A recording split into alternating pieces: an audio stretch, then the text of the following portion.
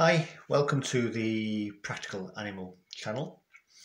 Today I want to talk to you about a conservation issue regarding big cats. I lived in Brazil for several years and came across jaguars. Jaguars have a natural distribution that extends from southern North America halfway down to South America. In central-western Brazil, in the huge Pantanal wetland, there is something of a stronghold for jaguars. And if you take the Trans-Pantanal Highway from Cuiabá down to Porto Jofre, then you can find an area where jaguar tourism has almost become a cottage industry. When I lived in Brazil, I helped out with the military police for environmental protection as a vet. And at that battalion, it was an animal sanctuary.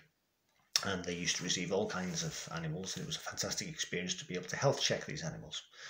Several occasions we received jaguars, and I would health check them to determine whether or not they needed further veterinary care or whether they could be released into the wild. The problem that I came across was very often an animal that is completely wild and has been in captivity for a while.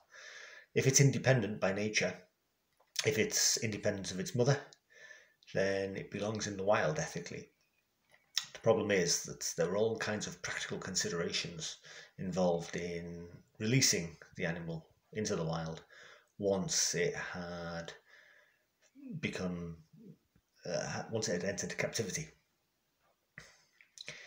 Now, when an animal spends several months in captivity, as I saw was happening with some of these jaguars, for whatever reason, when their time has come to be released, and it depends on bureaucratic considerations and many other practical factors, you have a real issue on your hands, because release can be either hard or soft. It can be what people term hard, meaning the animal is basically released with no support following that release, or a soft release where the animal is provided with food post-release and it can come and go as it pleases as it learns to hunt for itself.